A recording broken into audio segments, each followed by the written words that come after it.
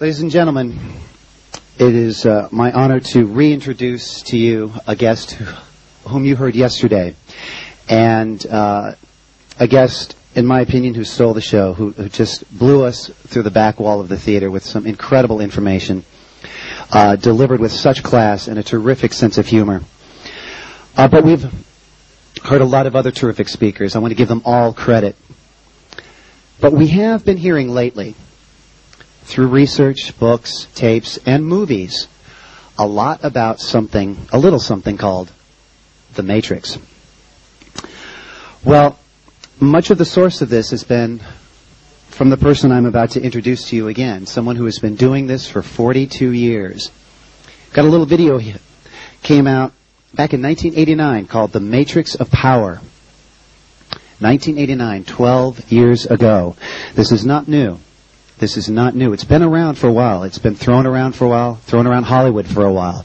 Some very interesting people in very interesting places have been looking at this information. And just now, it's starting to explode. Jordan Maxwell has been researching this, as I said, for over 40 years, and a lot of people are just now getting it. They're just now starting to catch up. That's extraordinary. I mean, it's extraordinary how long he's been doing this, and we're just now getting it. And I think that's a testament to his hard work. A lot of material has come from his hard work. And I want to acknowledge that. I really, really do, because I don't think it's been acknowledged enough. And I just wanted to get that out of the way. You heard a lot from him about religion yesterday. He really let you have it. You're going to find out why today. Not only has he been researching this himself for a long time, but he takes his audiences into the ancient world, into the deep past. And we're going to look at the astro-theology from which many of these, if not all, religions have been based. Then Jordan and his guest, Vic, will bring us up to date and address a contemporary audience with materials that I truly think will be empowering. We are talking about solutions here. We're also talking about an exclusive at this conference. So with that, it is my honor and pleasure and privilege to introduce Mr. Jordan Maxwell. Thank you.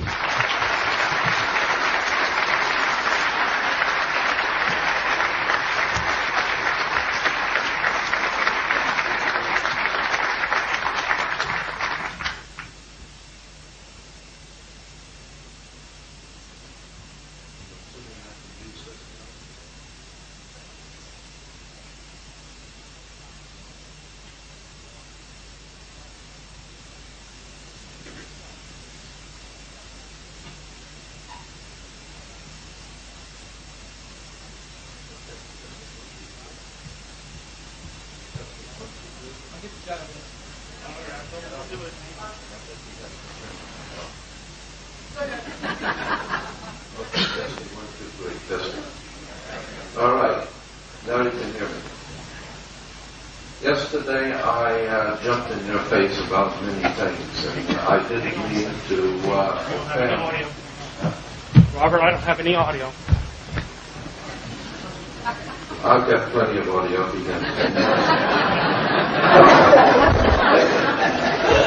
So anyway, I can say this. I don't mean ever to offend. Good, Robert, thank you. All right, are we all right? Oh, we're great. Take that. Yesterday I jumped in your face a bit about religion. I want to clarify a few things. One, I have the highest of respect for spirituality. I would like to think of myself as a spiritual man. But I also understand that spirituality, true spirituality, from all the way back into ancient history, has always been between the individual and the God that created you.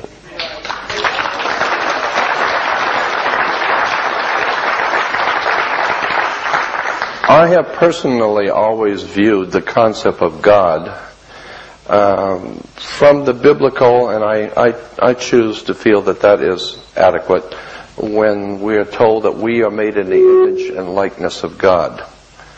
If we're made in the image and likeness of God, and that sounds reasonable to me, then I have always viewed the divine presence in the universe that created us that probably thinks like we do. And therefore the things that would offend me, I would expect would offend someone higher than me. And the things that I am happy with, perhaps that one is happy with. And I would never be happy with anyone who usurps my work and my position and lies about me or tells stories about me that are not true. Nobody likes that. Nobody's impressed with people who sell stories in newspapers about you that are a lie just to make money and just for the sake of media. And so I can appreciate that maybe that divine presence in the universe that we call God is not in any way impressed or happy with being misrepresented by little infantile, small, ill-informed, unread minds who pontificate about who God is. There's no possible way. Manly P. Hall, one of my mentors, Manly Palmer Hall, said once that if you can intelligently talk about God to an audience and explain something of importance that your audience can understand about God, then that would prove conclusively you don't know anything. Because any God that your pea-brain, ill-informed, uneducated mind can understand cannot be the great creator of the universe. You don't have it yet. And when you think you understand what's going on, you just don't have it yet. You haven't been introduced to the real powers of the universe. All your thinking is from your religious training. And religion is a product of man's mind. One scientist said it best. The universe is not stranger than you imagine. The universe is stranger than you can imagine. There are things going on out there in the universe. You have no idea in the world what's going on. And consequently, if there is a divine presence in the universe that encompasses life throughout all creation, we haven't got the faintest idea what that one is. But I have the highest of respect for it. I realize that there are concepts and ideas that have been developed by the ancient mankind that have come down to us today that try and explain the phenomena of God, and of that I have the highest of respect.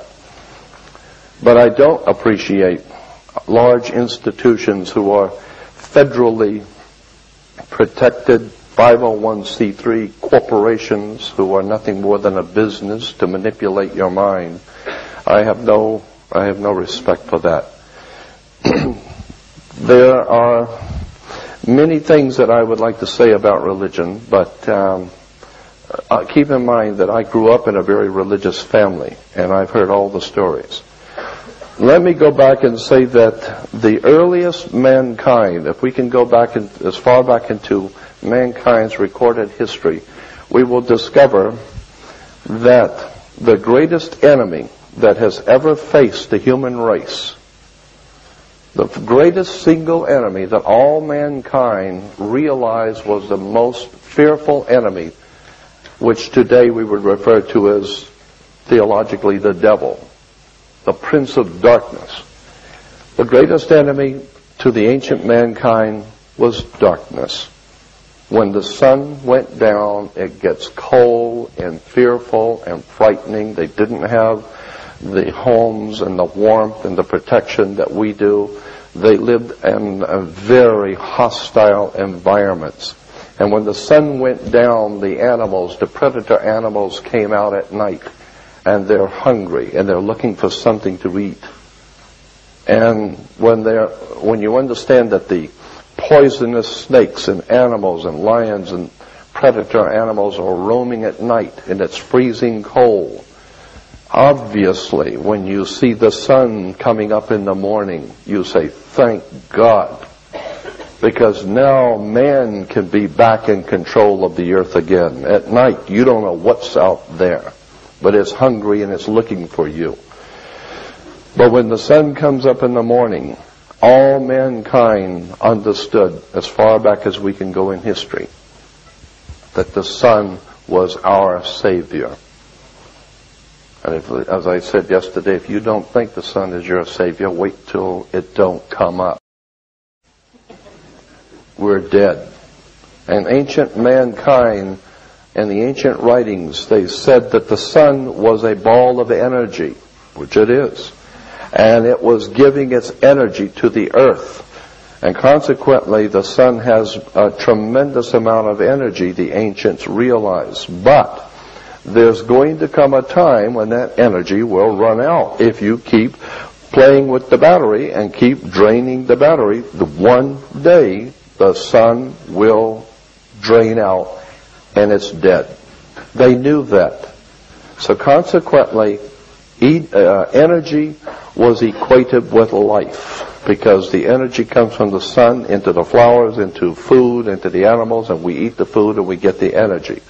So therefore the ancient people said that the sun, which obviously doesn't belong to you, doesn't belong to any of us, it belongs to the Creator, so it was God's sun, and God's sun is the light of the world. Of course the sun is the light of the world. And the sun was giving energy on the earth so we might live. So the concept was that God's Son is slowly but surely dying that you might live. He's giving His life so that you might live. So that as long as God's Son is our risen Savior, is risen, there will be everlasting life on the earth. Not for you, but life on the earth. So consequently, the Son became synonymous with our Savior, and it began to mutate and evolve until finally we have religions all over the world that are basically teaching the same thing. The Messiah who promised to come back, and He did. He walks on water. Sure, go out in the ocean at 6 o'clock and watch the sun walking on water. And just as you have seen Him leave on a cloud, He will come back on a cloud. That's right. Watch every night and see if there isn't a cloud when the sun leaves the world. And consequently, every morning when he returns, because our Savior promised He would return, and He does every morning about 5:45, He is our risen Savior. But He's not going to be your Savior unless He rises. So He can be there, but He's not going to save you unless that sun rises. So consequently, now to bring it down into our modern day, first day of winter. The first day of winter, well, let me go back and say this. If you draw a circle, which the ancient peoples did, draw a circle and put on it 360 dots around the circle. That's 360 degrees around a circle, or 360 days. And if you take the first day of winter and mark one of the dots, it doesn't matter where you start on a circle, mark one as the first day of winter and draw it straight down till you hit its mate on the other side. That's the first day of summer. Exactly 1/2 of the year. For the first day of winter, the first day of summer. Then across at the 90 degree begins the first day of spring across to the first day of fall. Now you have Matthew, Mark, Luke, and John, the 4 Gospels that tell the story of God's Son with His chosen 12, the 12 constellations of the zodiac, the 12 brothers of Joseph, the 12 tribes of Israel, the 12 apostles. I will tell you a secret that it has taken me 42 years to uncover. I don't care if you understand or believe me, I am telling you a truth. All religion in the Western world is based on astrology. Period. End of sentence.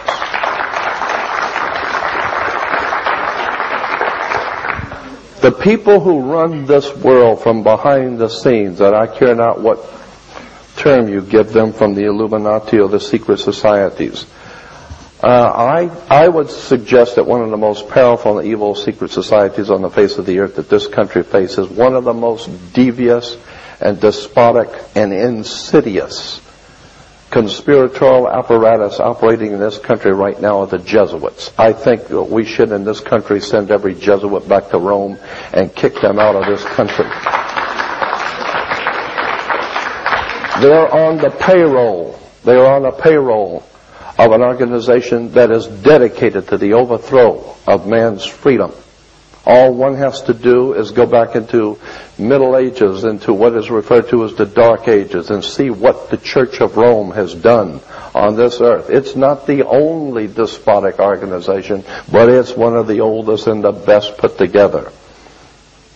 Out of the Catholic Church has come the Mafia, the Crusades, the most violent bloodshed across Europe. And Europe was dominated by the Pope, and Europe has dominated the world. So for some 2,000 years, bloodshed, war, Vietnam, Cambodia, what do you think is going on around the world? You think for 1 minute that this country is involved in the bloodshed it is throughout the world, and the church has nothing to do with it? You better go back and read history.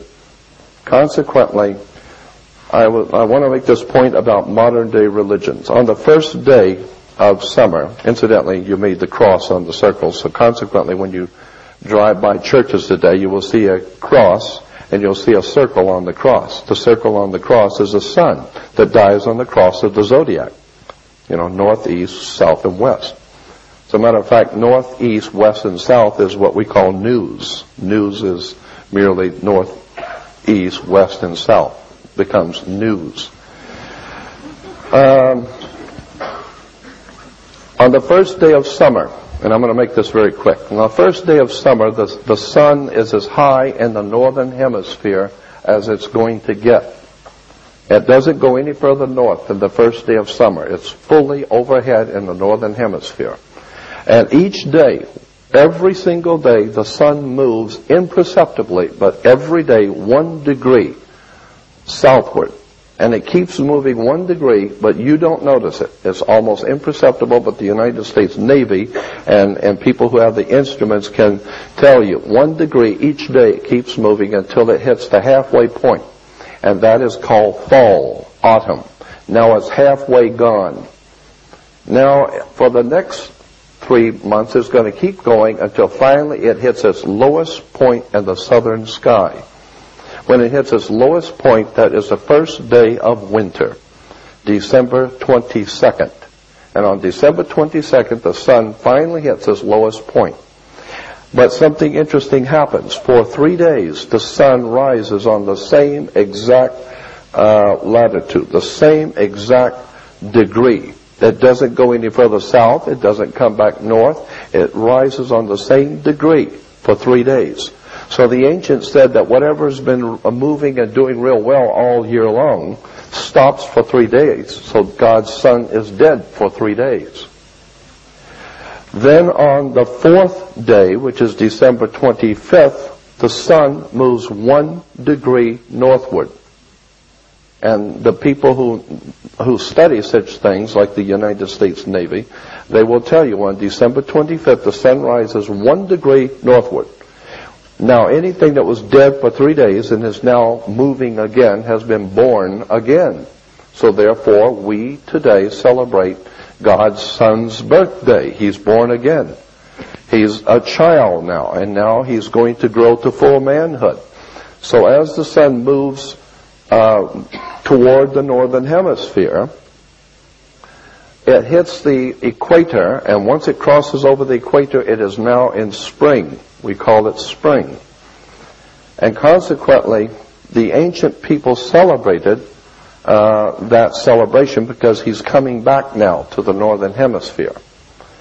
And so he was dead in the winter. He has been reborn now in the spring, has come back to life, and now he's coming back to save us. So consequently, in the ancient world, when someone died, even today, when someone dies today, we say that grandmother passed last night, or grandfather passed on, or my uncle passed away last night. But always the word is passed.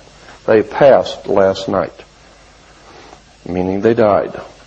Well, when the sun crosses over the equator on the first day of spring, once it has crossed over and the first day of spring, it has now come back to life in the northern hemisphere. Not fully, but it's on its way now.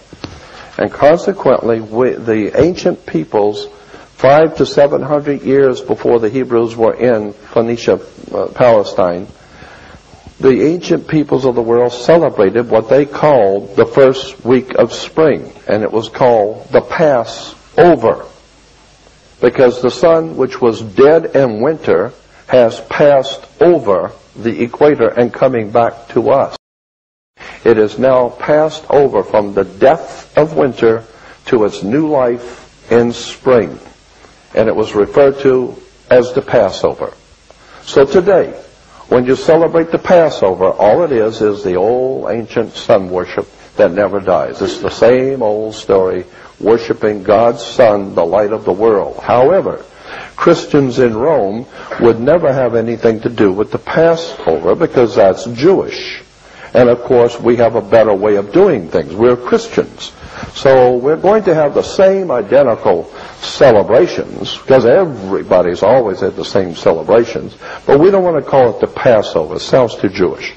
So we'll call it the resurrection. That sounds much better. So God's Son is resurrected. And so same weekend of the Passover, God's Son is resurrected. And consequently, Christians go out on the first week of spring, and they celebrate something called the Easter sunrise celebration. That's right. God's Son is risen in the new constellation, which is bringing it back to life in the northern hemisphere. So what I'm saying is that both Judaism and Christianity are nothing more than a continuation of a far more ancient Egyptian, Sumerian, Babylonian, Phoenician, Canaanite, Assyrian system of theology.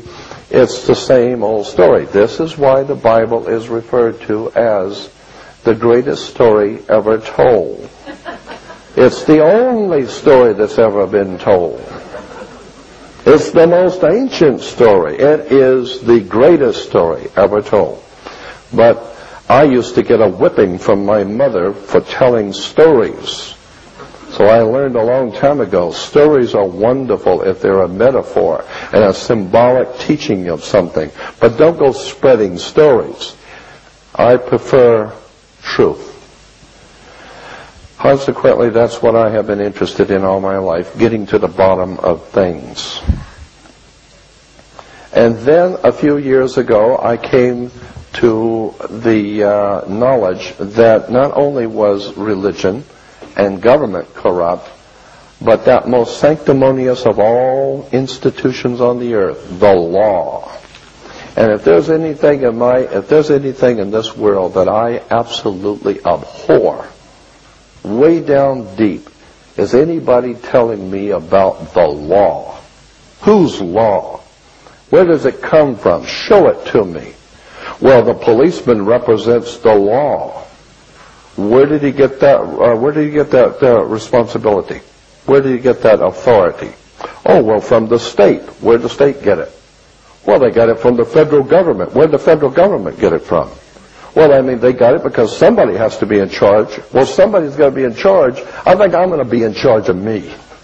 I'll be in charge of me, and I'll be my own law.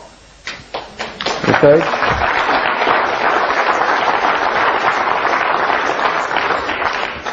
And if you live like that, then you begin to appreciate other people. You begin to appreciate, because you don't need someone to teach you what is right and wrong. My God, if you need to be counseled as to what is right and wrong, you've got some serious problems. Most people already know what's right and wrong. They do it anyway, but they know it's wrong. So consequently, the way this country was founded, each individual that came to this country was coming to a country for absolute sovereign freedom. America reverberated around the world to bring freedom to the human family. And because of that, you could wear your own gun. You could do what you want. You could go where you please. You don't get any license. A license implies that you are under the domination of a power. As an American, I'm not under the domination of anybody's power, including my mother. I live my own life, okay? It's true. Once you have left your mother's womb, you are now an entity in the universe that will deal with God on a personal basis. And what your family's done is irrelevant. It's what you do. You can't say, well, my mother did this and my father caused me to do that. No, no. Before God and man, it's what you do. Who are you? And this is what the basis of America was. The individual responsibility that says you are sovereign. Nobody tells me what I can do. I don't get a license from nobody to do nothing. Period. I don't pay your taxes. I don't crawl on my knees. I don't act like an animal crawling in front of you because you are a righteous or you are royalty. There is no such a thing as royalty. You better look at this whole concept of a divine right of kings. This whole thing going on in England with the divine right of kings, with this holy bloodline, I think you better go back and start looking at some of the stuff that David Icke is talking about, reptilians. Because if there was some kind of an ancient bloodline from extraterrestrials incorporated into our natural evolution, that might serve the basis for saying, well, we have a natural right of kings because of our bloodline. In America, we don't have any of that silly nonsense, a divine right of kings. In America, the way it was formed, as I said yesterday, you got a falling out with a guy in the bar and you're carrying a gun and he's carrying a gun. You don't need a divine right of kings. We're out in the street. We take care of it right now. Why? Because you don't mess with me. I'm an American. I'm not crawling on my knees to some queen. You realize, I don't know if you recall, I don't know if you heard this or not, but it just occurred to me, about 10 years ago, if you remember this, about 10 years ago, a young black man, about 18, 19 years old, broke into the Queen Mom's bedroom. You remember that? And one of the servants of the Queen Mom happened to be walking by, and the bedroom door was open a bit, and she saw this young black boy in the Queen's bedroom. And so she quietly went, this is in the newspaper, this is the news about 10 years ago, and she went to the security, and quietly the security came up and arrested him for breaking into the Queen's bedroom. Okay? And the Queen said, well, first of all, he didn't threaten her, and he wasn't armed, and it was just a childish, silly prank, and so she let it slide, and if he promised not to do that anymore. James Bond couldn't break into the Queen's bedroom.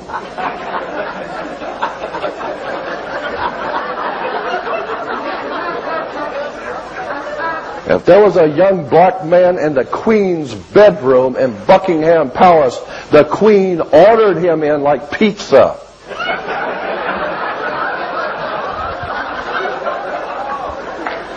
The Queen Mum with her black boyfriends.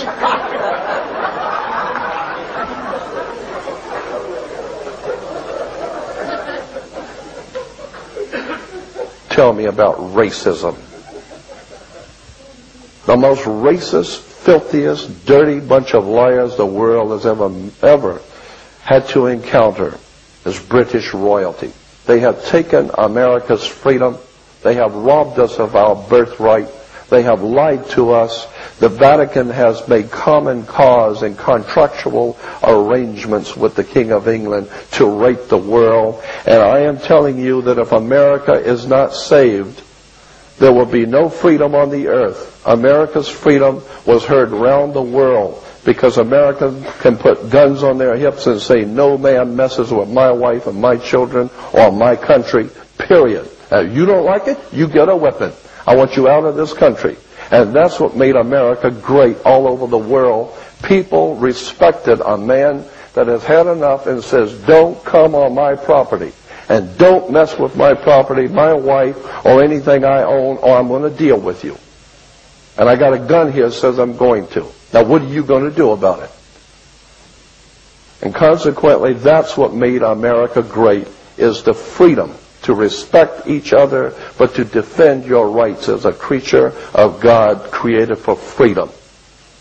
And I will tell you, all of the trash you are experiencing right now in this system is caused by the Jesuits, the Catholic Church, and especially British royalty. There is a conspiracy, and you can bet on it. Remember, the people that we Americans fought on the field of battle to get our freedom, who were the redcoats? Who were the enemies of the founding of this country if it wasn't the British royalty? Who was it we were fighting if it wasn't the British royalty? And they have come back, and they've got a score to settle. They know we are a fierce and angry people in America and not to be messed with. So now they've come back and done it a different way. They've kind of made it a law.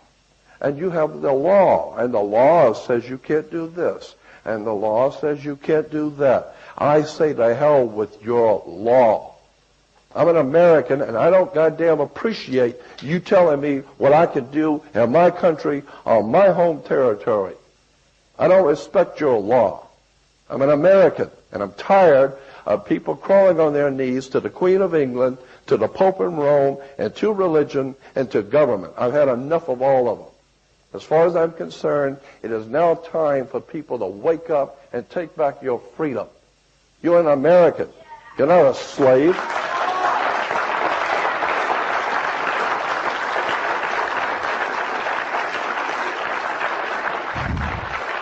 I want the President of the United States and the CIA to wake up every night in the middle of the night in a cold sweat wondering where the hell I am. I want them to know who I am. I want them to know who I am. All right. I went over time because I want to bring up my friend Victor. Victor is an expert in all of the intricacies of how all of this machinations really work. And I want to bring Victor up and so he can explain to you how we got into this mess and what we need to do to get out of it. It's very simple. All you really need to do is just listen to Victor and he'll explain to you what we need to do to get out of this mess. You want to come up, Victor?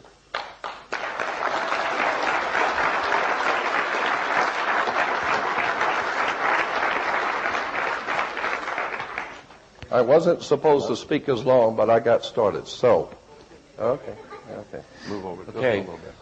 1, 2, 3. Good. Okay. I was not supposed to speak this long because I wanted to give Victor some time, but we've got a little time now. So, what we talked about yesterday, England and the American corporation has manipulated and exploited our ignorance and put over us so-called, quote, laws, end quote. All you need to know is how this stuff works and how to opt out. It's very simple. So I'm going to leave the rest of the program to Victor to explain to you all of the different little intricacies that the government has put on us and what to do about it. Victor. I was told that I'm invited in one condition, that if I have some solution, some good news to share with you. So Jordan is the bad guy, I'm the good guy, I guess. Yeah. So I'm going to try to do my best. We've got a lot of good news. We've got a lot of solutions. People, they should understand that every single thing that happens in our system, it's a big game. And in order to play the game, we have to know the rules and regulations of the game. It's like a tennis court. You don't want to participate in a tennis court if you don't know how to play the game. You have a referee. The referee is there not to teach you how to play the game. He's just going to say that the game over, you lose, you win. So that's the court system.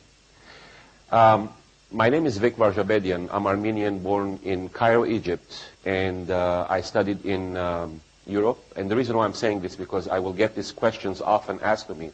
How I got to here, who I am, what's my background. I really liked history of the world from my childhood. I tried to get involved in different cultures. Egyptian culture was one of them. European culture, Russian culture. I moved to Canada for 10 years, and then I moved to Los Angeles in '86. I've been in Los Angeles since then. My background is international banking. I do a lot of business in Europe. And at the same time, I learned a lot of tricks that the banking institution, they dominate the whole world. When I came to Los Angeles, I had my own business for 4 years, and I thought that I'm doing pretty well. I was importing and exporting from Europe and the Orient. And after 4 years growing up my business, finally I found out in the same problem that every single person gets involved, which is 4 or 5 major companies that I was selling them products, they stopped paying me. So as any other person, I would hire an attorney, and he assured me that everything will be fine. It's a win-win situation. You've got the order, their signature, big companies. We should file a lawsuit. So we did. After 1 year spending $15,000 on an attorney, I got the bad news. They filed bankruptcies. This is the first time that I hear about bankruptcy, even though I knew about the bankruptcy, but I never thought that it's so easy. It happened to me. I lost a lot of money. It was a lot of money for me, but a lot of money. I was forced out of business. However, I just realized that United States, it's a different country. I better do my homework. So since then I started studying, and I started studying not only banking side, but I studied the court procedures and how to learn the rules of the game. And it was very fascinating. Of course, in '91, I met Jordan, and he saved me 40 years of knowledge, of studying more.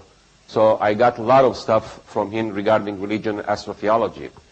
But I was more concerned about, if I'm staying in the United States, how I'm going to be behaving in this corporate world.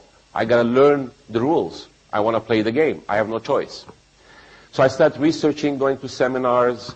I met wonderful people. I pinpoint some key people, and basically we set up an organization which is called BBCOA. It's a publishing company, but it's based in Los Angeles. And our mission is not only to publish books. However, our mission is to finance authors, which they're worth it, their material, would like to bring it to the light, to the public, so that they can use it. Now, my first experience with the court, and I have to say that so that you know where I'm coming from, in '92, I got a traffic ticket. That was the time I said to myself, I would like to see whatever I learned, if it's going to be really effective in the system. So for the first time in my life, I go to the court, traffic court. I'm pretty sure most of you've been there once. It's a business. They're there to make money, and we're the clients. However, I knew a lot of stuff about the court procedure and how they function, so I wanted to test myself before going forward. Among 200 people, I was probably in the middle, and I kept timing each person having 30 seconds to say whatever they need to say, and of course the only thing you can say, either guilty, no content.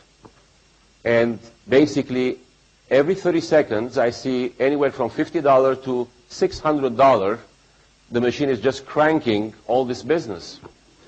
So I was just in the middle, and the commissioner, I guess, they asked my name, and of course my name is Varjabedian, so he probably said that this guy, 5 seconds max. This is 30 seconds for everyone.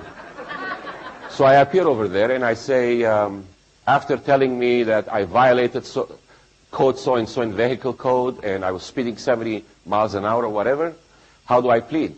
And the first thing came out of my mouth is, I'm appearing especially, not generally. Now, the whole court system stopped.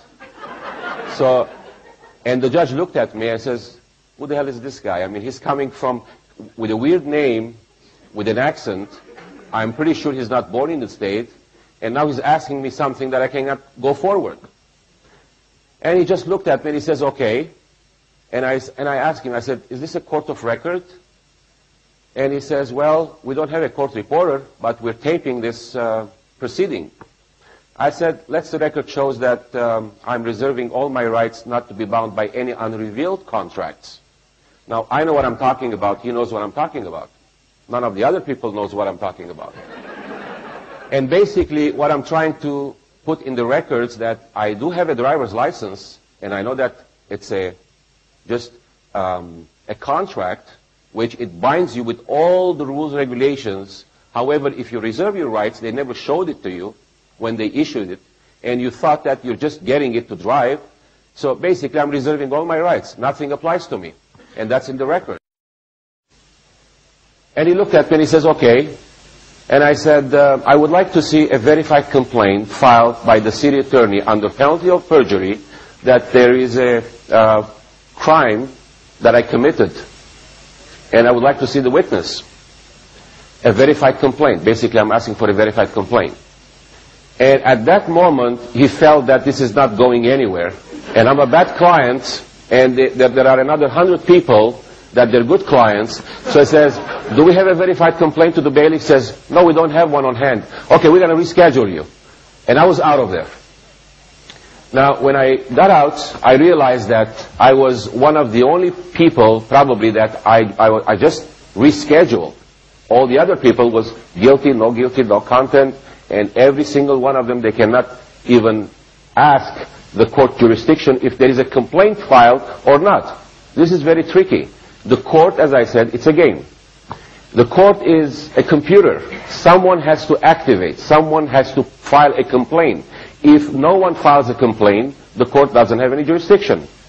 Now, who filed the complaint? Well, we're going to say that the cop. Based on what? Well, he gave me a ticket. Well, that was a notice to appear. Well, I appeared. So what's the problem? I don't see any crime over here. If there was a crime, who's the damaged party? Well, after 1 week when they rescheduled, I went to the court and I knew what's going to happen, so I took 4 of my buddies with me to the court just to be witnesses. And I don't know what's going to happen, but I know exactly what I'm going to do. And of course, I was the last person in the court. They made sure that everybody was out. And they start asking my friends if they had any case, and they missed their name, and they said, no, we're with him. So he says, okay. So they asked me to approach the bench, which I did. And the first thing the judge says, well, city attorney, there was a lady sitting on the left side, and says, city attorney, do we have a verified complaint for this gentleman? Oh, she says, oh yeah, we do. I was really surprised. I never thought that they will have such a document. So the first time I look at the document, it's not signed. I says, well, this is not valid, it's not signed. No one is taking any responsibility. And at that time, the commissioner, I'm going to say commissioner because he's not a judge, commissioner. The commissioner, he looked at me and he was really coming strong, and he says, Mr. Varjabedian, you are wasting the court's time. And I says, you know what? I'm not paid coming over here. You guys are paid. This is my court date, and I'm asking for a signature. So the city attorney was laughing, and she says, basically, I have no problem signing it. That was a big surprise. How can she sign being a witness on a crime? So I'm thinking, what's my next thing? I mean, I'm just blocked. So as soon as the bailiff gives me the letter, it was a pink letter. I kept it so far. The judge says, the commissioner tells me, Mr. Varjabedian, do you acknowledge receiving a verified complaint? I says, can I read first what I'm acknowledging? So as soon as I start reading, at the same time I'm thinking, what I'm supposed to do now. The first 2 sentences, and it clicked me. Based on belief and information, the city attorney testifies that the state of California got damaged because of my speeding. And as soon as I heard this based on belief and information, I took the paper. I was like feeling like, oh boy, I've got the guns now. And I think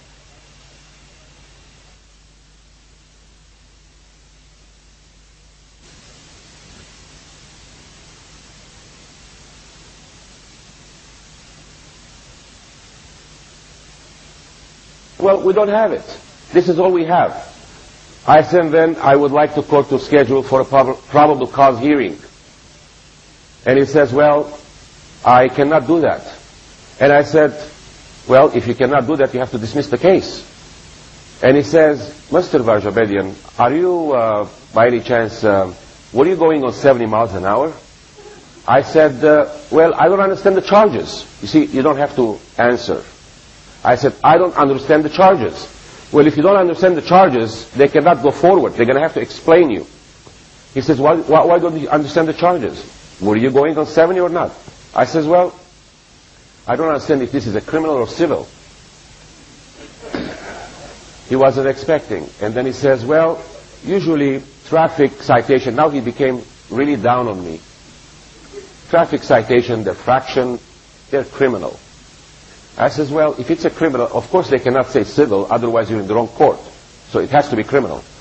So I said, well, if it's a criminal, as far as I understand, there are two types of criminal actions. One is violating a contract, the other one is having a damaged party. And right away he says, are you an attorney? I says, no, I'm not an attorney, but I'm studying the law. He says, well, we're going to assign you an attorney. I says, I object. He says, overruled. He says, I said, exceptions. These are few words that you can use. It means different things.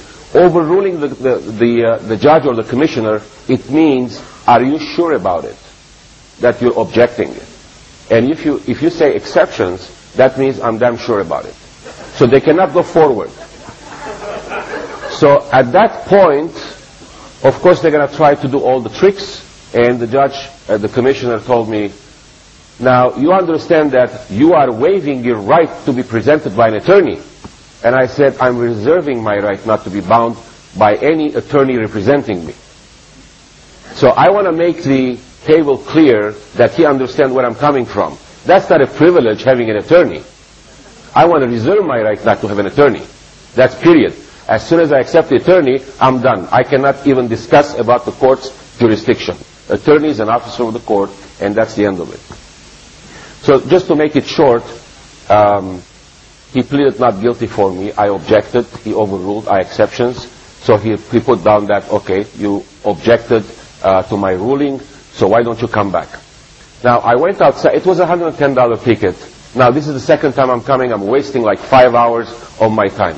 However, this is an excellent experience for me just to find out the whole court system with the guns and the sheriffs and the marshals and everybody in it. What can they do if you know what you're doing? Just few things. So basically when I went out, I said, I'm going to have to put a stop to this. So I went back and I prepared affidavits, heavy-duty affidavits, criminal charges against the judge, criminal charges against the bailiff, criminal charge against everyone. If I walk in the court, if they don't hand me a verified complaint signed by the city attorney, I am filing the criminal charges. That's basically what I said. So as soon as I walk in, there was a couple of more guys before me, and then I stood up and he says, dismissed. I said, why? I'd like to know the reason. He looked at me with a very dirty look. He says, the cop didn't show up. Wow. That wasn't a time for the cop. Still, they didn't have any jurisdiction.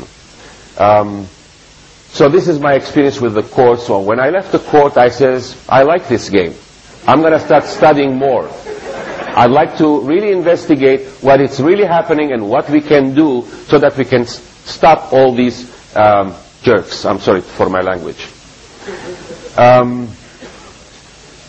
Since then, I started to really investigate in other fields. Traffic court, by the way, this is one of the good news I can give you. You don't even have to appear in front of anyone. It's very simple procedure. We simplified the whole thing.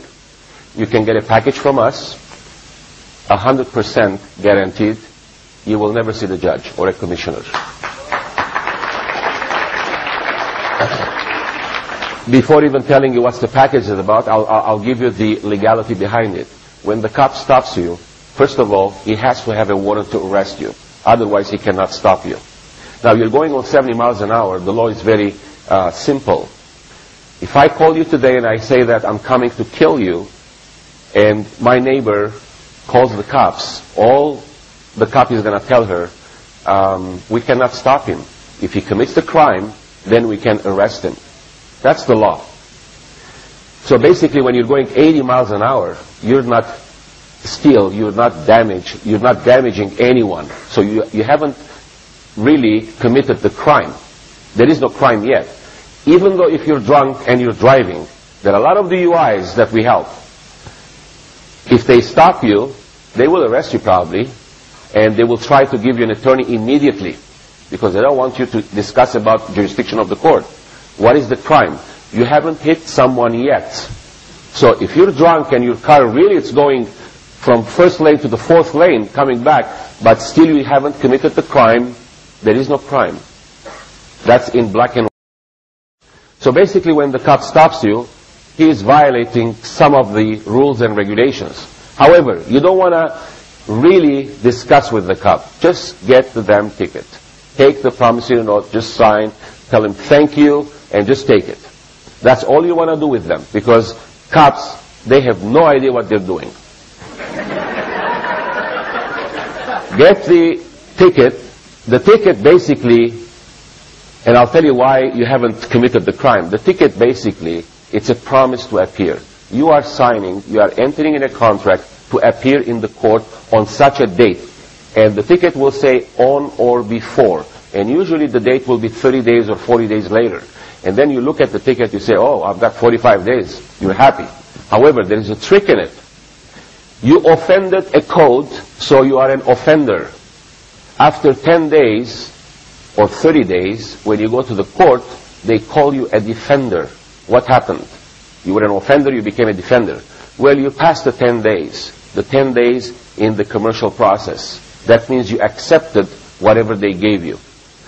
So basically, even though not to get involved with that, when you get a ticket, which is a promise to pay, a promise to appear, all you have to do, take a couple of your friends, the next day or the second day or the third day, don't pass 7 days.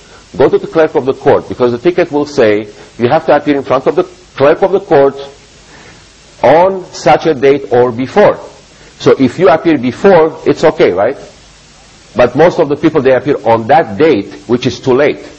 So just appear 2 days later and ask the clerk of the court basically that you want to see the magistrate, because that's the reason why you have to appear. And the clerk will tell you basically that, I'm sorry, but you're not in the computer yet. Now, you ask one more time, are you basically telling me that I cannot see the magistrate? And she's going to say, well, I'm sorry, you have to come back. You say, well, but however, I promised to appear on or before such a date. Now, is today's before? Yes, but I'm sorry. So you've got these two witnesses. Make sure that you have the name of the clerk and the time and the conversation, and you ask 3 times to see a magistrate, and they refused you. So what you want to do, you go back home, do a couple of affidavits for your friends testifying that you appeared on such a date, and the clerk refused to give you a magistrate. And there's another affidavit that you can put some of the citations, put it together with the ticket, send it back to the court. And that's the end of hearing from the court. Check after 10 days to see if your name is there. Believe me, it's not going to be there. You did appear, so there is no warrant at all. The reason why they issue warrants, when you don't appear as you promised, you're breaking a contract. So you want to eliminate all these things. So we do have a nice package. You can get it from us. The affidavits are ready. We tested it 45 times, by the way. So 100% success. You don't see anyone, just the clerk of the court. So as long as you don't pass the 10 days. Now we have another scenario in our package. If you pass the 10 days, what you should do. So it will explain you in that situation also. But the 100% guarantee is if you go after 7 days of getting the notice to appear.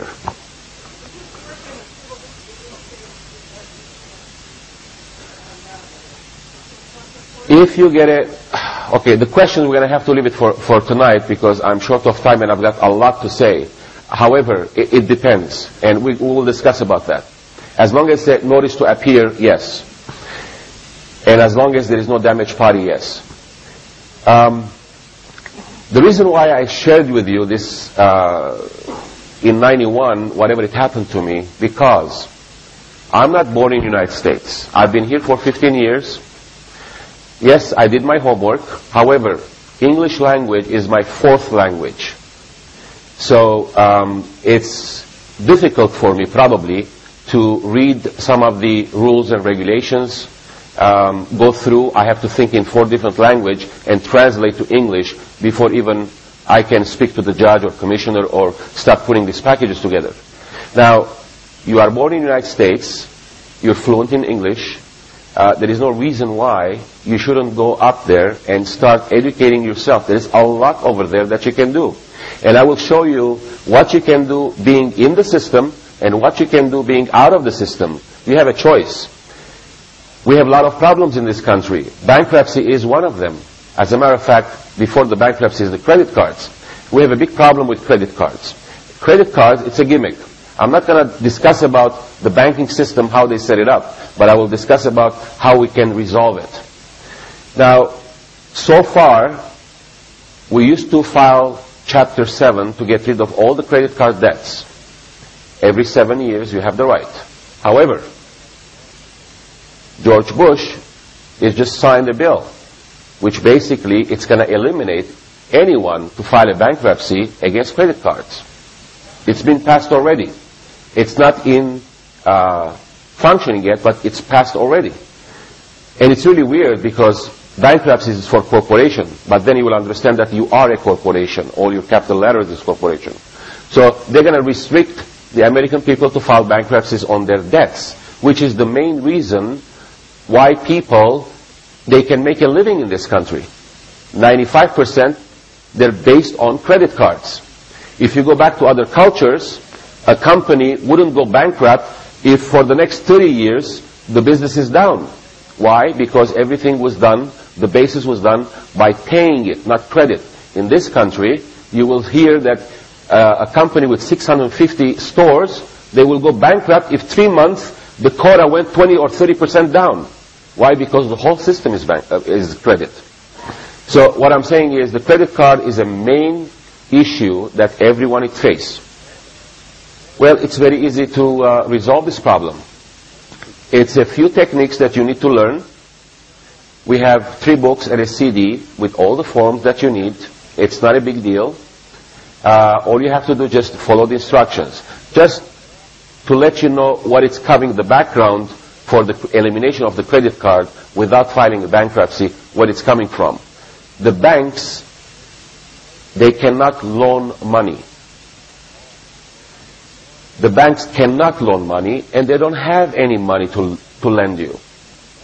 The banks will lend you credit. Credit is belief. It's not money.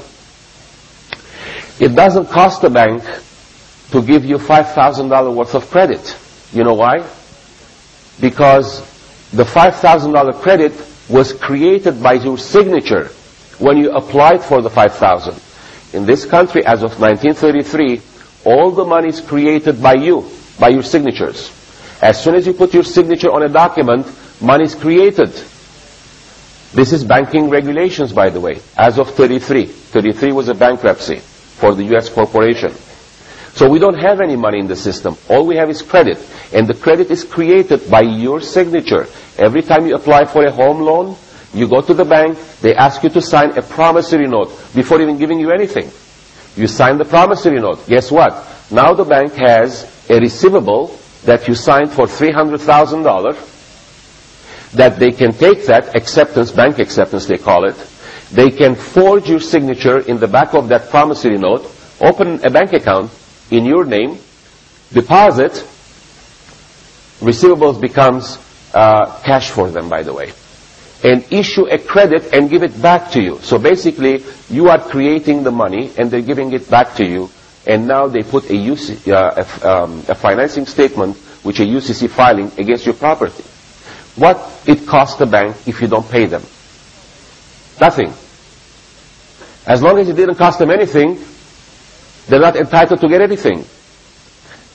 So just follow the instructions and you will see it's so simple. It just, you have to get used to the way that you were dealing with the banks. It's a little bit different than how you have to deal with the banks.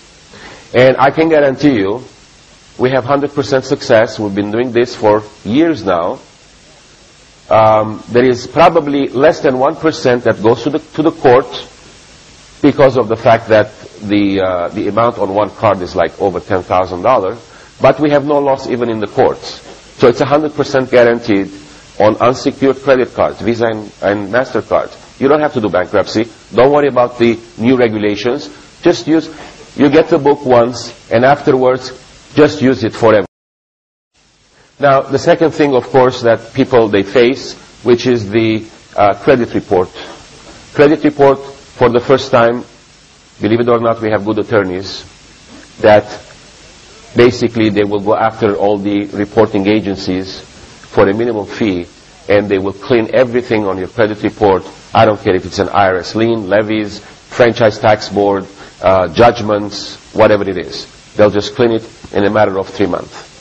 And this is basically done because credit reporting agencies, they've got over 200 regulations they have to follow before putting your name on the credit report for the public, which they don't do it.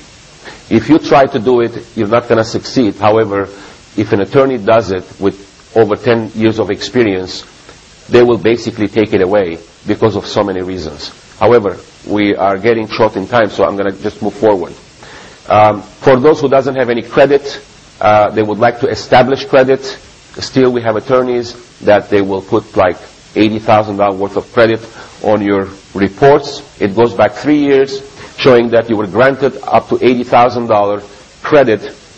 You made your payments for 3 years in time, and today you have $80,000 worth of credit available. So your scoring probably will be high. The reason why I'm doing this thing, somebody's going to say, this is unethical. You get rid of the credit cards, then you want to clean your reporting agencies, now you want to put more credit, and now you start all over again. Guess what? It's a game. They started it, we continue it. That's all.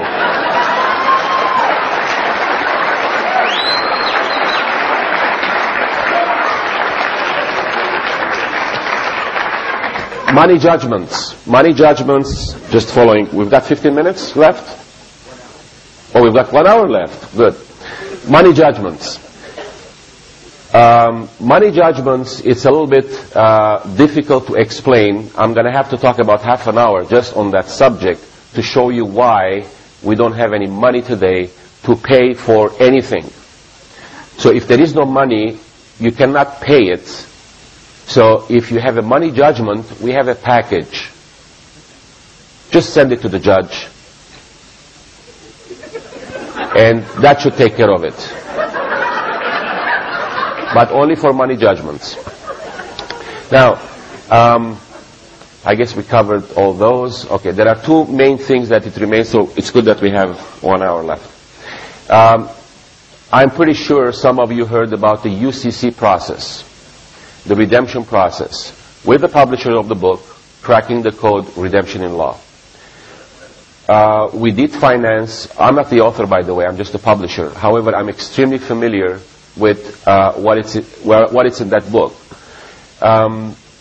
BBCOA, that's the company name, finances, as I said, some of the authors so that we can bring all this knowledge. However, we do not publish anything that we don't test it, we don't have the proof of the pudding, we don't experience personally. We do not.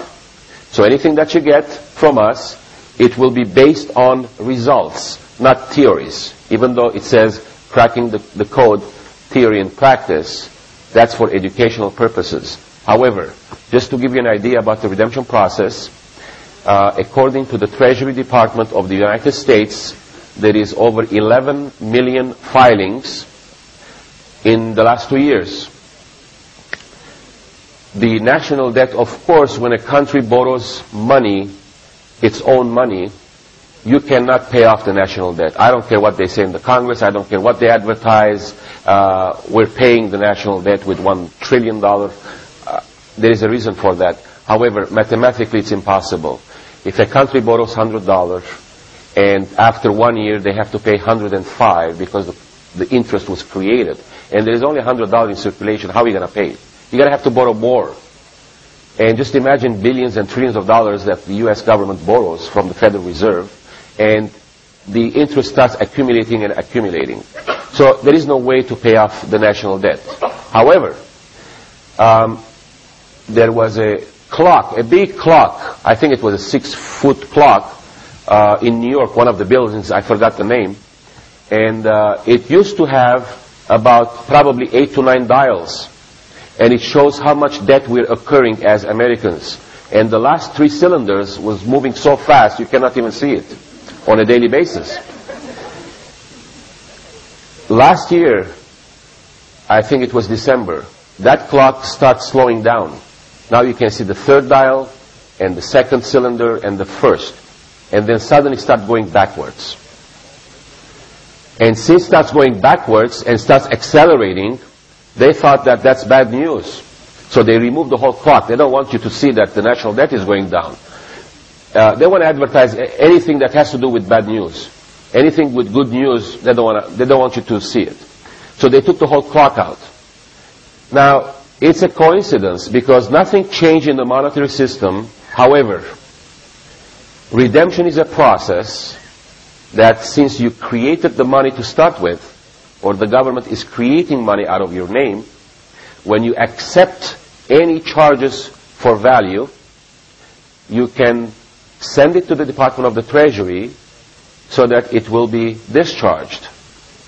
The first thing that you accept is your birth certificate, which it's $1 million value.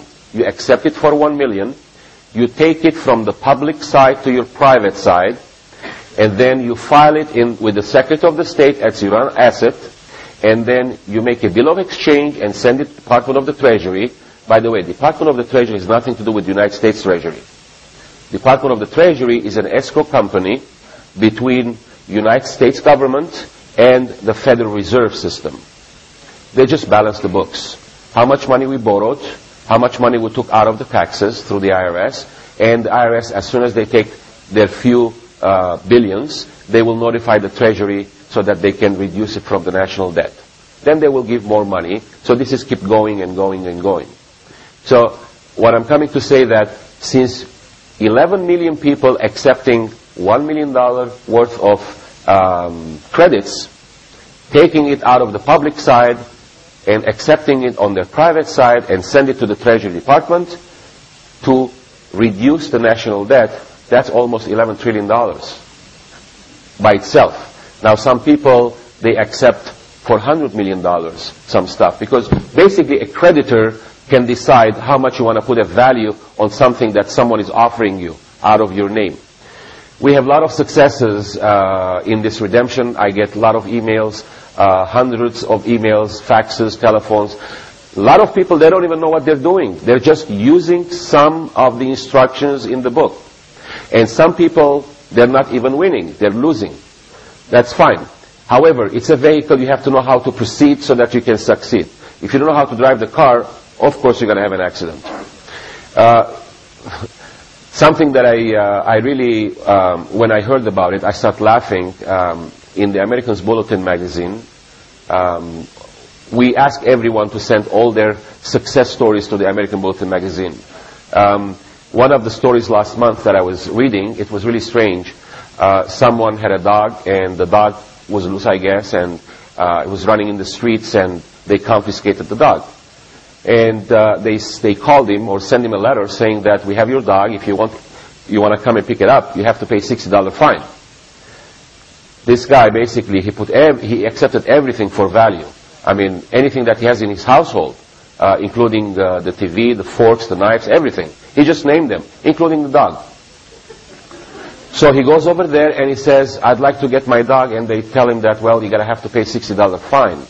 He says, I don't have the money, but I do have a piece of paper, his UCC1.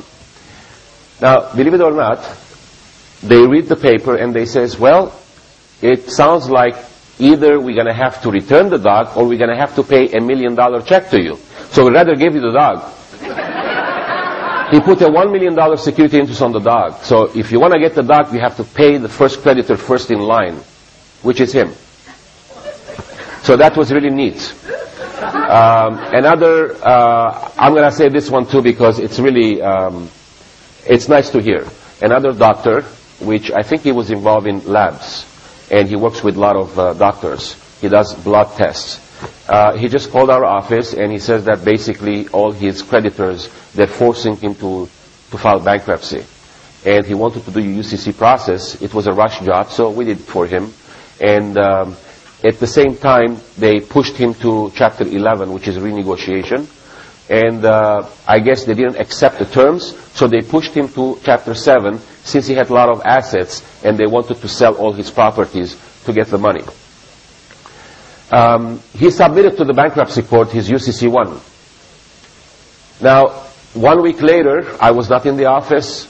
My secretary tells me that so-and-so called, and he was really, he wasn't normal. I says, why, what's wrong? He says that, is this a gimmick, the UCC-1?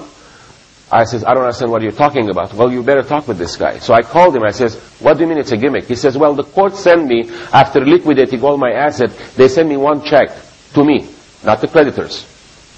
And he says, I don't understand.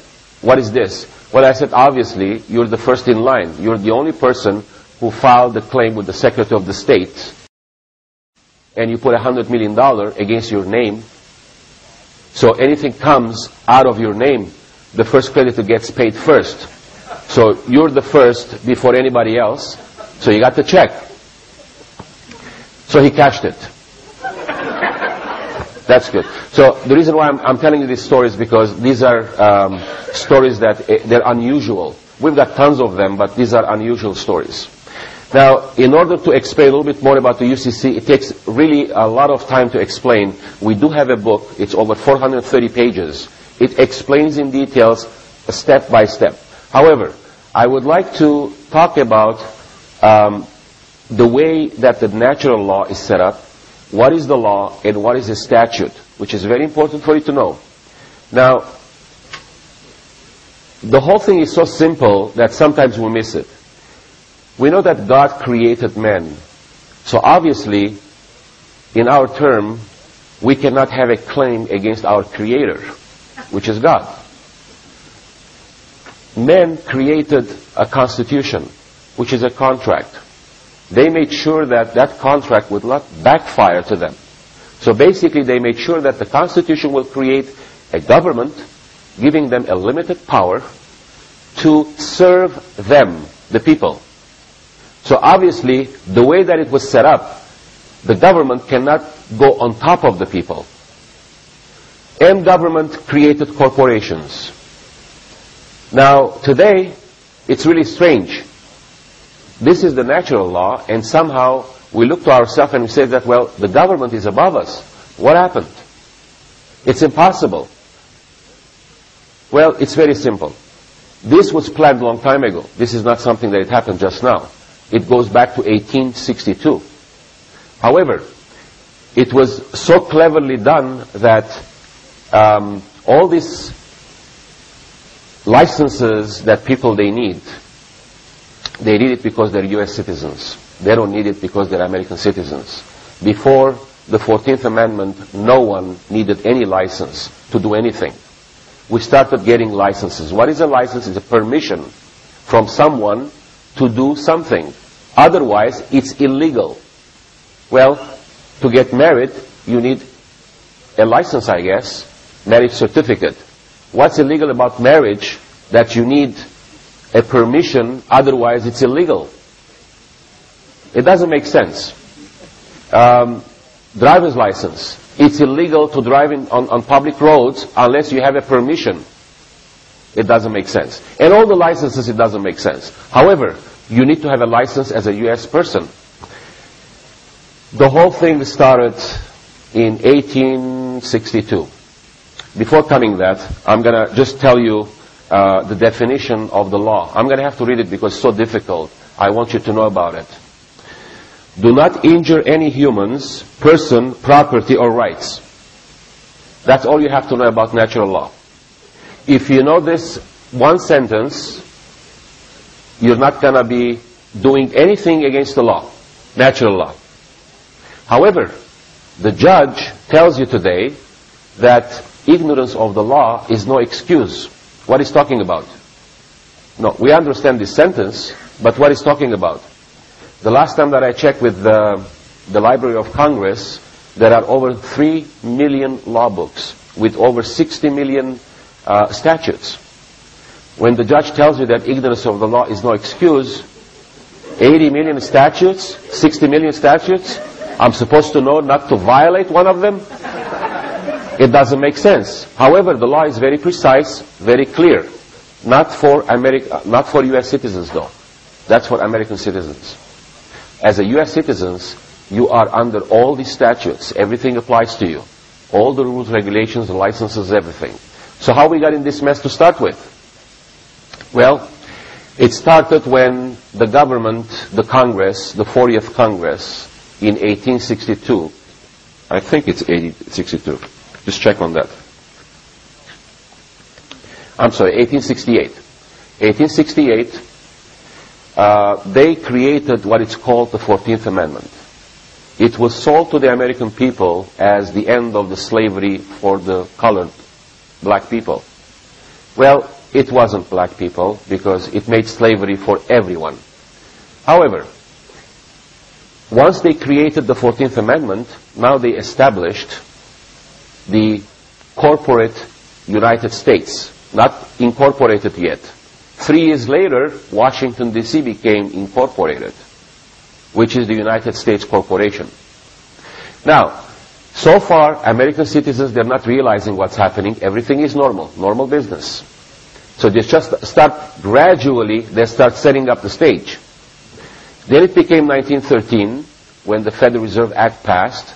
Congress lost the power to print a coin, and we gave it to the international bankers.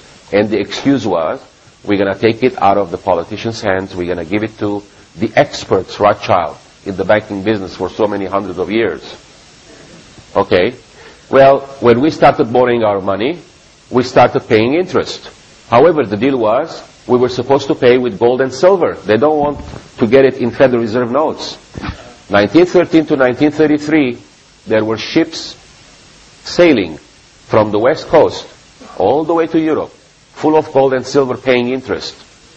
By 1933, there was no more gold or silver left. So they had to file a bankruptcy. But who's filing a bankruptcy? The government, Congress. Once the bankruptcy was filed, then obviously the Federal Reserve wanted a collateral to extend credit. At that time, they created, of course, the IRS. They put all the U.S. citizens in the bankruptcy as a collateral for the national debt. So basically your labor from 18 years old till 65, it's pledged to pay the national debt, which is not even yours. It's the government's debt. And that's why they created the IRS. Now, this is all statutes. This is all based on U.S. citizen. One of the essential things of creating or putting all the children in this big corporation was the birth certificate. In 1921, there was a Maternity Act which passed. And basically it was for the protection of the mothers. However, basically it's created an entity that mothers, they can register their children and get a certificate. That's the birth certificate. Anytime that you get a certificate, guess what? You surrender title, you get a permission. It doesn't matter in this country what you own. It matters who controls it, who has a security interest. The same thing we do it with cars, the same thing we do it with houses when we recorded the county recorder, the DMV, when we file it, the car with the DMV, we get a certificate. A certificate is not ownership. It's a proof that the owner giving you a permission. Otherwise it's illegal. So you surrender it, and it's a voluntary compliance, by the way. You surrender it. Once you surrender it, it becomes irrevocable contract. So now you don't own it. That's why you have to pay property tax. You have to pay taxes, income taxes. You have to pay all kinds of taxes. So we are in the system. I don't care all this organization. And I've heard for the last 10 years, a lot of people, they talk about constitutional rights. They go to the courts. As soon as they start talking about Bill of Rights, Constitution, the judge will shut them down, and he's going to say, well, if you start talking about Constitution in my court, I'm going to put you in jail. And you wonder, how can it be? The President of the United States takes his oath to defend the Constitution. Now this judge is telling me, if I talk about it, I go to jail in his court. What happened? Well, the court system, the whole court system is in treason. And I'll tell you why. First of all, you have to pinpoint your enemies. IRS is not your enemy. IRS are people like you and me with one exception. They don't have any ethics left.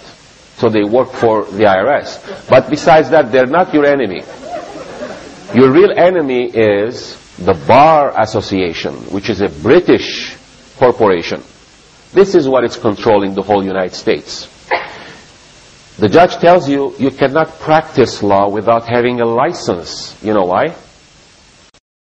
Because all the laws, they're copyrighted by British corporations and publishing companies out of Montreal.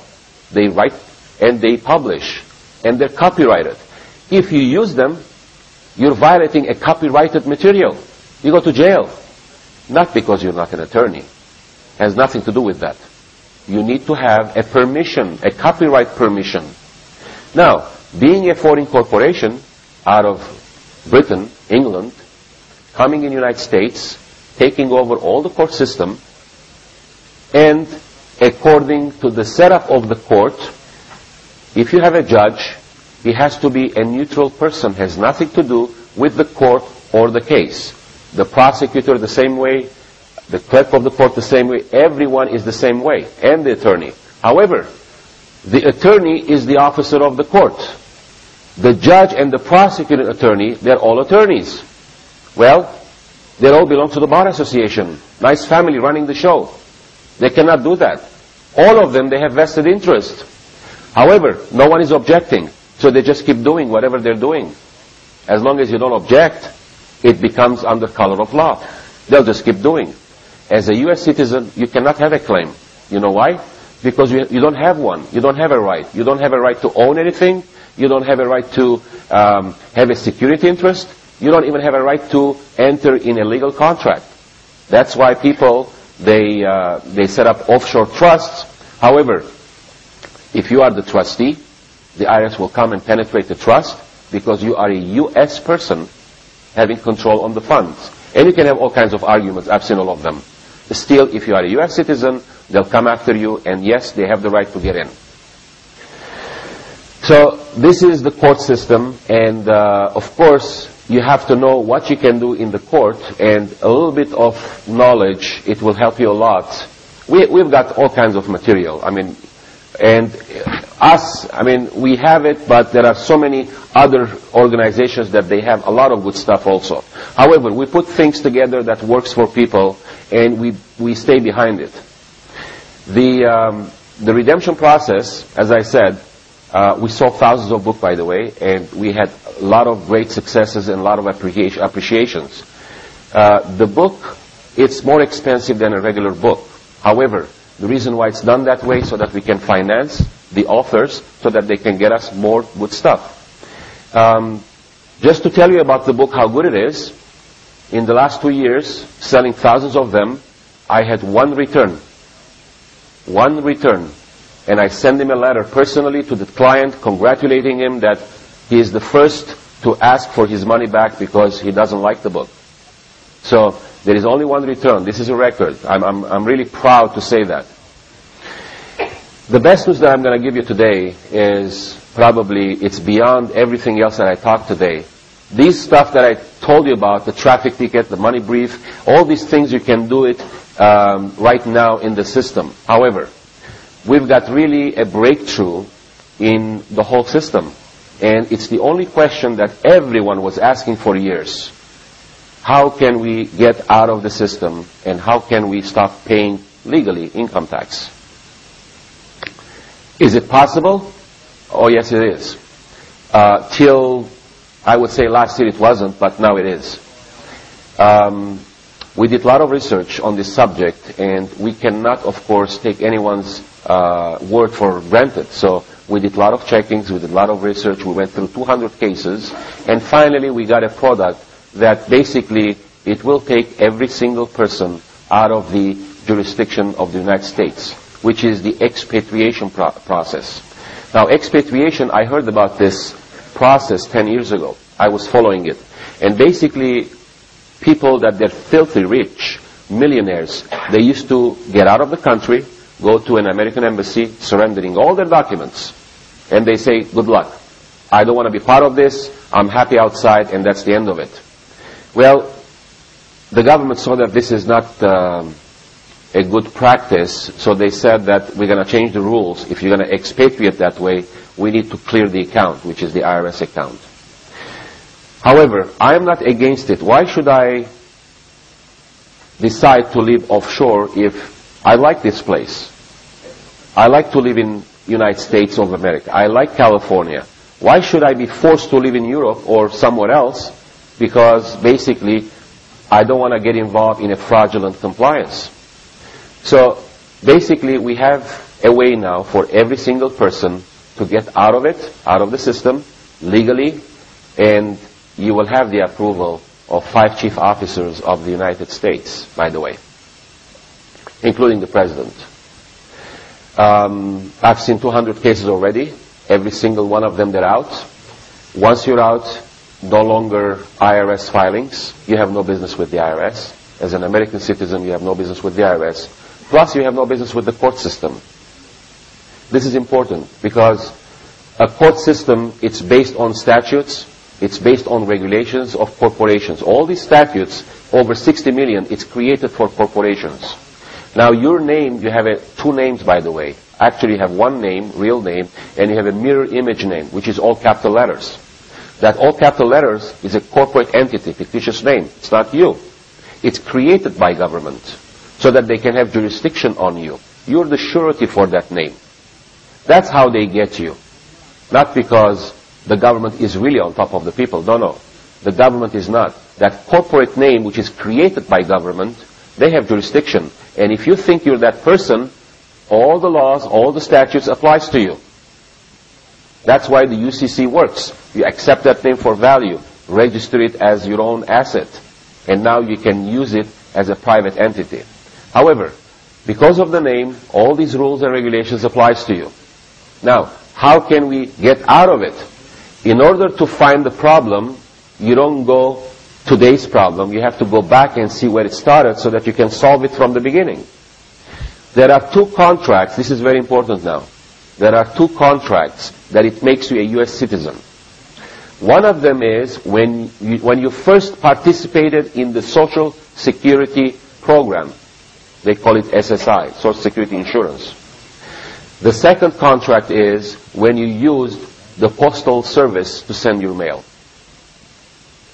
And this is basically a judge which basically made a statement that these are the 2 contracts, asking the bailiff, does he pay Social Security? Yes. Does he use the postal service? Yes. He is a U.S. citizen. That's the only proof that they need to prove that you are a U.S. citizen. I'll explain why the Social Security insurance. Social Security insurance, when you have a child, you apply for Social Security. That's not a contract. It's just the application. When your child is age 18 and he starts working, the first dime that he puts in the Social Security account, it makes him a U.S. citizen. And I'll tell you why. A child under 18 legally, he cannot enter in any contract. He cannot have legally any claim against anyone. He cannot own anything. So he's always depending on his parents, and he's always depending on his guardian, whoever is going to take care of him. He's a child till 18. Once he becomes 18, now he's working.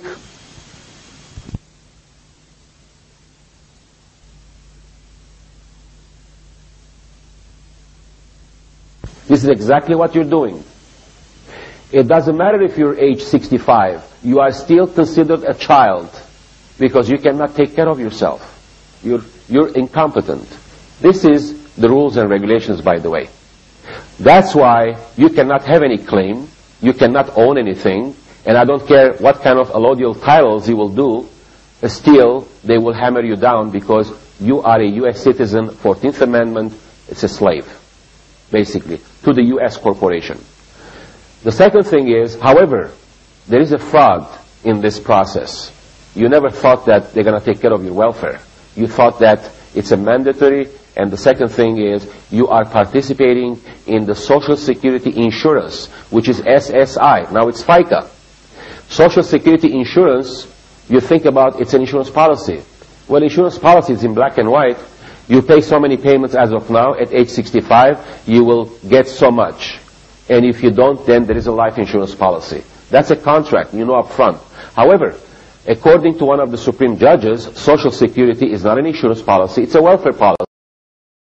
That's why, at age 65, they're not obliged to pay you a penny if there is nothing in that welfare policy. If it's an insurance, they should have the funds. But it's not. It's a welfare. There was a fraud, but no one is complaining, so they keep going with it. The second reason why you are a U.S. citizen, you're using the Postal Service. Well, what am I going to use then if I cannot use the Postal Service? And why the Postal Service? Well, there was another fraud. The Postal Service in 1970, all the employees, they were transferred. Everyone was transferred to the Postal Office employees. They were transferred to Postal Service. What is the difference? The Postal Office of the United States, it's the de jure office that the government created to serve the American people. There are only 5 employees at that office, and they're all in Washington, D.C. And the price of the stamp is the same, 2 cents for Washington, D.C., 3 cents nationwide. Who's Postal Service? Postal Service is a private corporation. You will see it says United States Postal Office. You think this is the Postal Office for the United States. You go in, as soon as you give your letter, that's the Postal Service handling it for you. Well, they never told me that. Well, why you are a U.S. citizen if you're using Postal Service? Because basically they're tied up with the Army, military. You are doing business with the military. And the government owns all the addresses and all the zip codes. And that mail, it's going through the Postal Service to one of those addresses which belongs to the government. However, the only way you can get out of a contract, and I'm pretty sure everybody knows about this, is to prove that there was a fraud committed in a contract. Extremely hard. However, if it's in black and white, they cannot argue. The Social Security, the name, it's Social Security Insurance. It was a welfare. You've got the proof. You can prove the fraud. When it comes to the Postal Service, you're advertising United States Postal Office. No one told me that when I get in, it's the Postal Service. So that's another fraud. Now, assuming that you got out of these 2 contracts, which you will, how can we get out of the U.S. corporation? A lot of people, they've tried a lot of systems, a lot of statements, shouting about it, radio talk shows, going to the courts and arguing with the judge. Nothing works. You gotta have to cite the law which gives you the right to expatriate. Expatriate from United States corporation and at the same time impatriate as an American citizen. You see, you have dual citizenship as an American, as a U.S. citizen, and they're both tied up together. Once you leave one, the other is going to go unless you impatriate at the same time. So, what can we do so that we can do this process? And under what legality we can do? This is what I wanted to talk about today. Now, when they passed the 40th Congress, when they passed the 14th Amendment, it was on, let me see, what is the paper? July 27, 1868. Now, they passed this amendment. However, they knew that if they don't give you a way out, this is treason, big times. And if you can expose them, you know, they can be hanged. So guess what? One day before the 14th Amendment passed, which is July 27, 1868, the 40th Congress passed a bill, which is very interesting. I'm going to read it. By the way, I do have a copy of the authority of Congress, statutes at large, treaties, and I can give you one of these. But this is exactly what it says.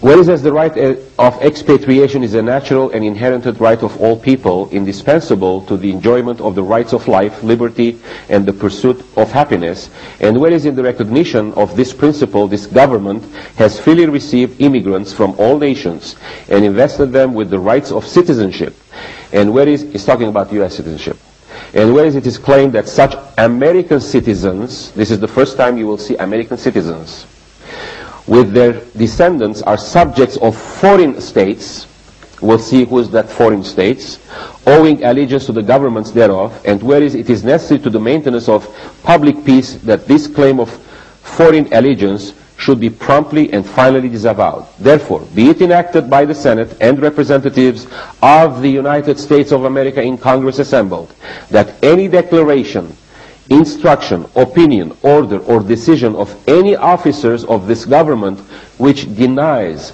restricts, impairs, or questions the right of expatriation is hereby declared inconsistent with the fundamental principles of this government.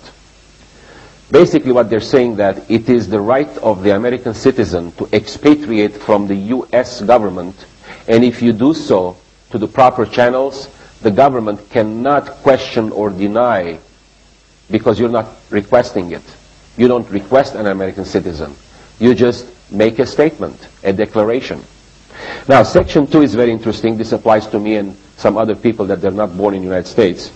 And it is further enacted that all naturalized citizens of the United States while in foreign states shall be entitled to and shall receive from this government the same protection of persons and property that is accorded to native-born citizens in like situations and circumstances. So basically, if you're naturalized, you're born in another country, and you're immigrant, you're naturalized here, still you have the same right as an American citizen, so that you can expatriate being an American citizen, and you can impatriate as an American citizen. Now, what are the advantages of doing this? As an American citizen only, the court doesn't have any stand to deal with you. None of the statutes, none of the judges, none of the attorneys applies to you. Anyone wants to sue you, corporations, credit cards, good luck. No one can use the court system against you. As long as you didn't damage anyone, by the way, you didn't harm anyone, then there will be a common law procedure. And we do have common law, by the way. No one is using it. So expatriation, get out of the U.S. corporation, impatriate. According to this, they gave us already the remedy one day before. How did you find this document? Well, it was hidden. It's been 120 years old, but it's there. It's been passed one day before the 14th Amendment, and nobody knew about this. Well, through the Freedom of Information, we have the bill, and every single person can use this right. It's been given by the Congress, the 40th Congress, one day before the 14th Amendment. So no one can argue about this. So you have the right. Now, over here it says foreign states. Well, someone is going to say, well, I don't know if they're talking about California or Arizona or whatever. Who's these foreign states? Well, it doesn't say foreign country. It says foreign states. So I'm going to have Article 4, Section 4 of the Constitution states, the United States shall guarantee to every state in the Union a republican form of government.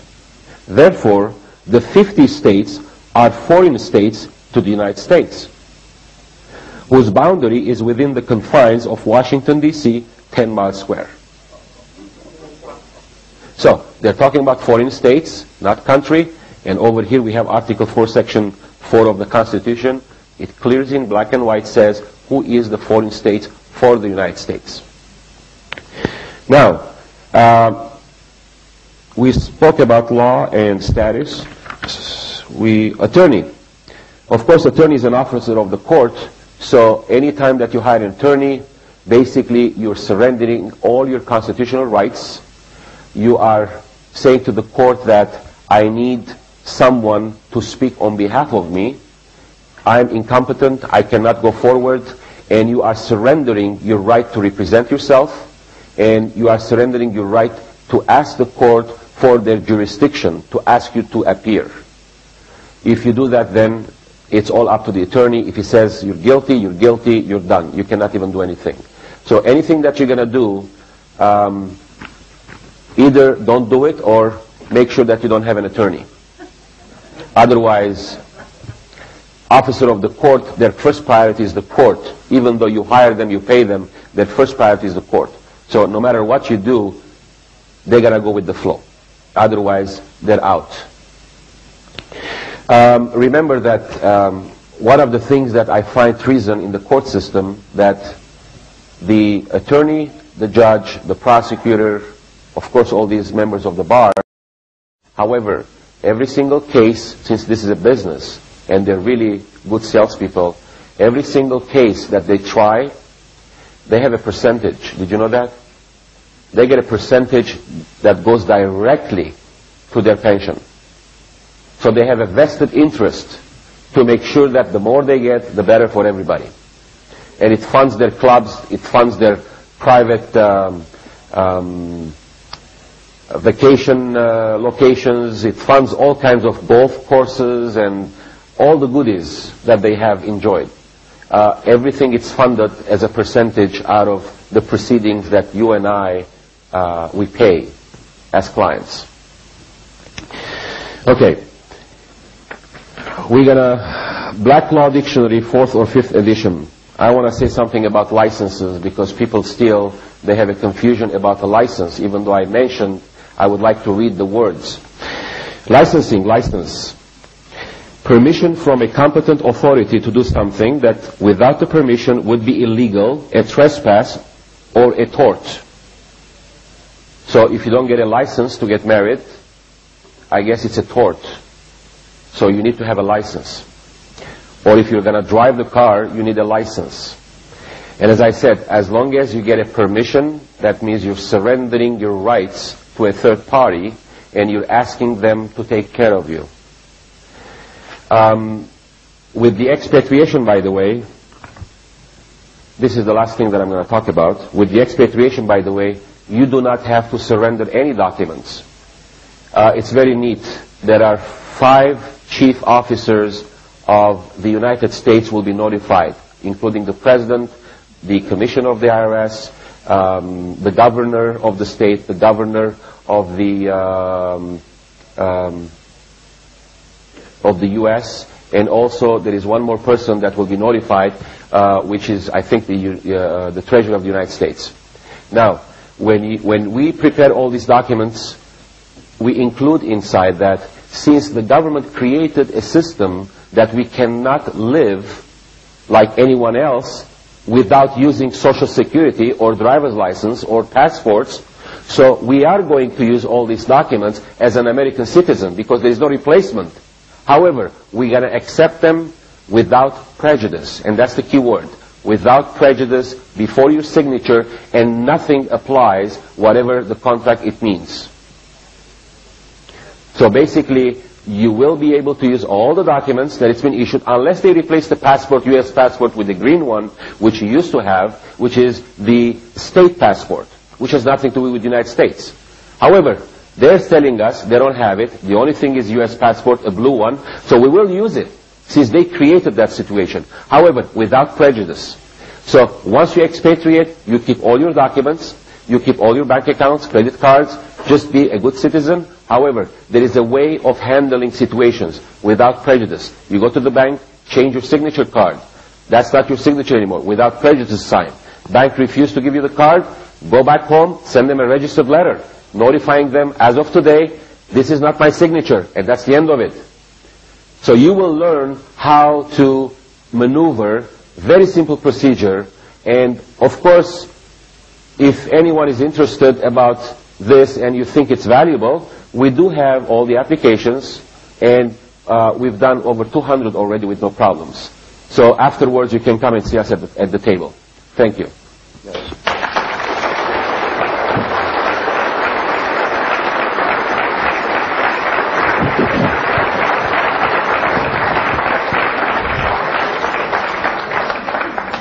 I want to thank all of you for being here with us.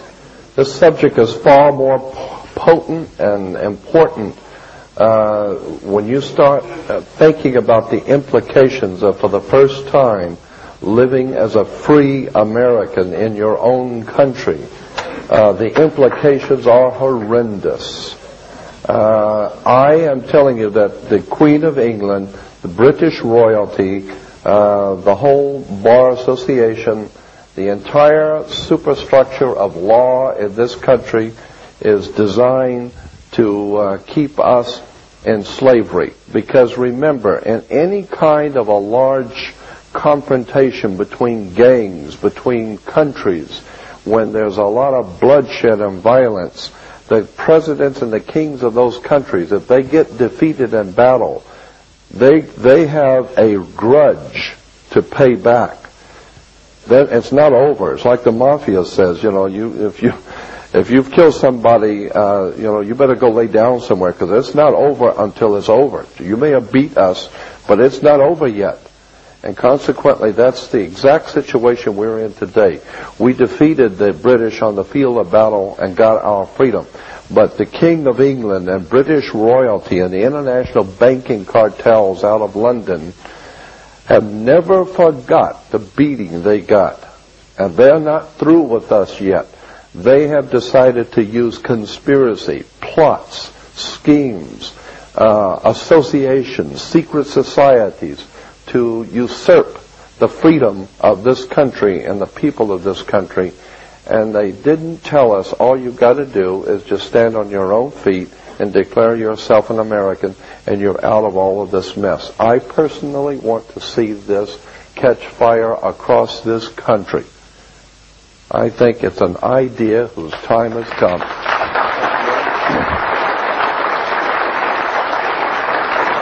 You want to say that? You want to say the contact? One more thing, probably I didn't mention. Once you expatriate, that's the end of the filings and the IRS, by the way. That's out of the question. So you're not going to hear from them.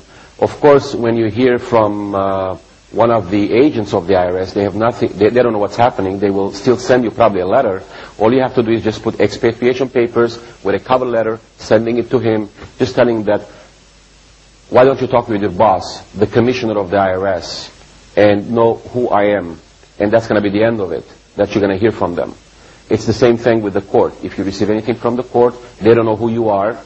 Basically, you put your expatriation documents with a letter and send it to them, and that's the end of it. They have no jurisdiction on you. For businesses, this is a good question. If it's a corporation, it's a creation of government with statutes. However, we have a program which you can convert your whole business, put it in an expatriation situation with a trust, a business trust, and you'll be out of it, basically. Now, first of all, let me say, we're going to have a question and answer period for about 2 to 2.5 hours very soon. We're going to come back here, and there's going to be, at the end of the evening, there's going to be a question and answer period. And at that time, I think it would be the appropriate time to ask all the questions. We're going to be sitting here. We're going to answer them all the best we can. So, because we don't want to run over, and we're running over right now. I can guarantee you one thing. Hello? Yeah. I can guarantee you one. The UCC process, it took 2 years for 11 million to process. Expatriation, I'm pretty sure in 1 year it will be over 50 million they will do it. And the reason why they will do it, because in the redemption we have successes and we have losses also. It's a complicated procedure. However, redemption is expatriation is so easy to understand. You don't have to do nothing. We prepare the papers, by the way. We do have a service that all the papers are prepared. All you have to say is, I would like to do it. And that's the end of it. And once you send it, after 20 days, you're out of it. So it's as simple as that. However, I don't know what kind of news is this for you guys, but we will spread the news as fast as possible. Whoever wants to do this process and at the same time interested to spread the word, please come and see us. Address. All right. Contact information for us. For us? Yes. Okay. Okay. I'll start with the phone number. 818 area code 757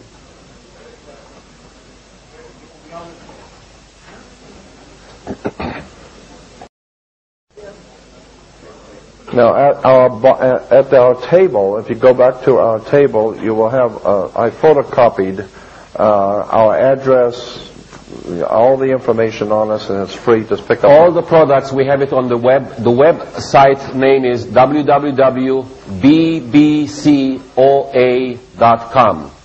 Simple.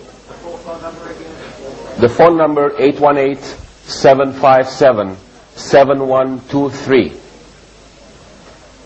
818-757-7123. The fax number is 818-757-1092. The website is BBC, like BBC of England, bbcoa.com.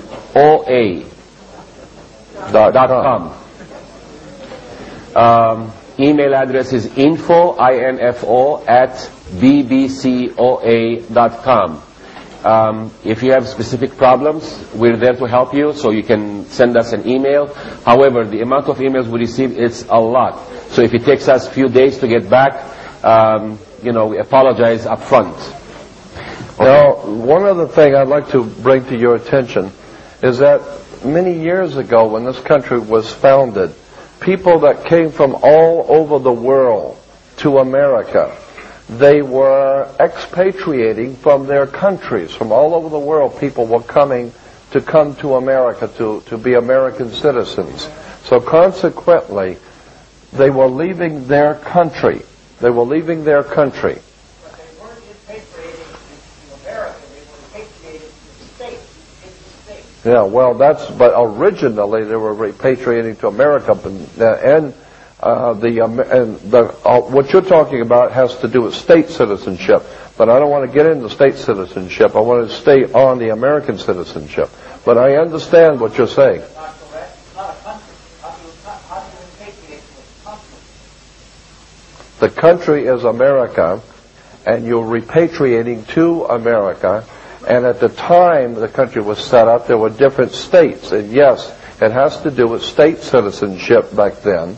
But there is still the American citizenship, and we can get into all of that tonight. I wasn't going to bring up state citizenship. Yeah, American citizenship is basically the corporation, which is the government. You're expatriating from the corporate government. You're not expatriating from the American United States of America. So I hope you understand. Because I'm well aware of the state citizenship material. Richard McDonald is. Anyway, I don't know. It's something about book. Anyway, this is the. Well, yeah, but the book that they really need to get is the code book. Yeah, the code book. We have a few left at our table, and we'll talk about the Uniform Commercial Code. And come over to the table. You'll see what we've got, and we can talk then and give you all the information. And again, we're going to be back here tonight with the question and answer period. Thank you for being here. Thank you.